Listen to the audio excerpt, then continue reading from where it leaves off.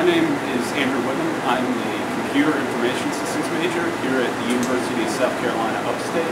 I'm here in the Staubli Robotics Lab.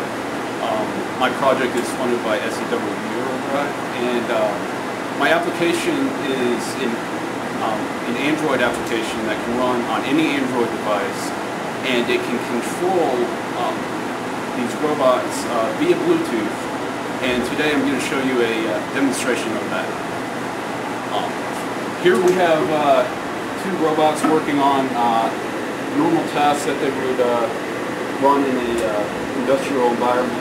And this one's just picking up objects and placing them, and this one is supposedly welding. And when robots are running these applications in an environment, there are a few ways to stop their running. One is to stop normally or continue out its cycle until it finishes, or you can stop in an emergency situation and just have it stop immediately and break immediately. So first of all, I'm going to show you stop normally on this machine, and just show you real quickly. This is my application. Let me just go ahead and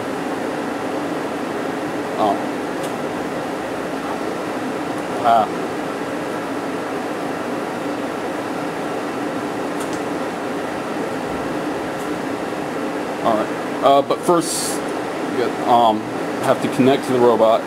The application, you just hit the add robot button and all the Bluetooth devices in the area will come up.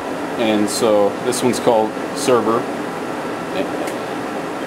You'll connect to it and hit the send button, and it'll send a XML message to the robot, which it should stop at it after its current cycle, and it did.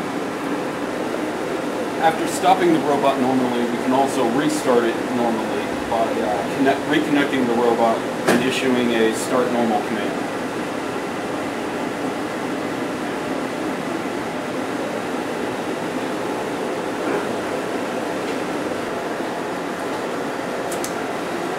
Now I'm going to show you how to stop the robot in an emergency situation.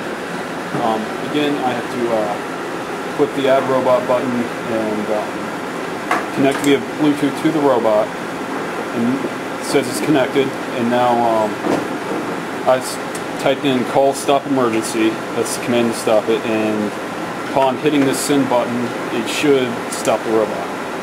And I'm pushing it now, and it stops.